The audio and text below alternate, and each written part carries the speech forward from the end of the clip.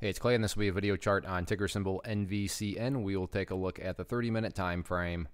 Real quick, what do I mean by 30-minute in case maybe you're new to charts? Instead of each one of these candlesticks here representing 1 day's worth of price action, which is what you would normally see, each one represents 30 minutes. So while this here may look like several days worth of time, it's actually today's price action broken down into 30-minute time slices. I like to this time frame. I think that's a good job of telling the quote-unquote story of the price, and then just makes mapping out levels of support and resistance a bit easier to see. Did this analysis yesterday, and quite the turn of events. Yesterday was literally doing, the big question of, hey, is this the breakout, the start of something bigger? It had finally broken up above 11.5 cents. And it just closed very powerfully yesterday. And then today, not only did it gap down, but after the gap down, the bears just continue to press downwards, and kind of the rest was history right there. So with that being said, first thing I'm going to do is just some house cleaning, get rid of all these lines up here.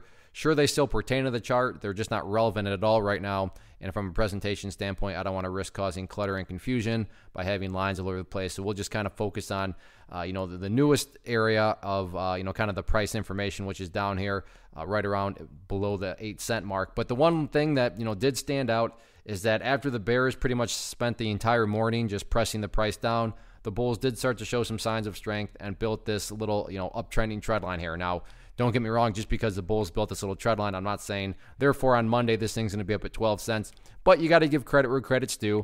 And when you consider just how nasty and how strong the bears were earlier on in the day, where after the gap down and the push down, it's nice to see that the bulls were actually able to level things out. And not only level things out, but start to show some signs of progress. So if you haven't kind of connected those dots, key level of support next week is going to be that orange line there. Preferably speaking, if the price can stay up above that orange line, that would be best case, because that would illustrate and represent the price continuing to make progress in the upwards direction.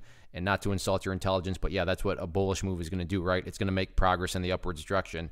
In the event that orange line does not hold, then the next level of support is essentially where the bleeding stopped today, right around 0.052, give or take a little bit. Now, in the event this is kind of the bulls warming up before another push upwards, where some of these levels of resistance at that the bulls would have to fight through on a bounce.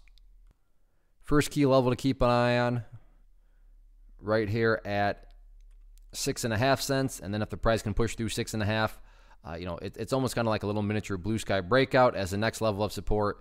Not until up here around slightly above 8 cents. Now, if 6.5 breaks, I'm not saying within 2 seconds it's going to be up slightly above 8 cents. But the point here being is because of the big move down today, it has created some spaces between areas of resistance.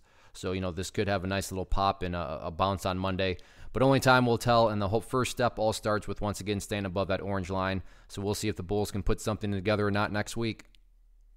One of the biggest questions that I get is, hey Clay, how do you find the stocks that you trade? So what I've done is put together a free resource guide where I talk about the tools that I use to locate stocks that I find interesting and think may have potential. So if that sounds like something that could add value to you as a trader, then click on the image that is up on the screen right now and I will email you the guide. The guide itself is very short and to the point, and best part, it's completely free.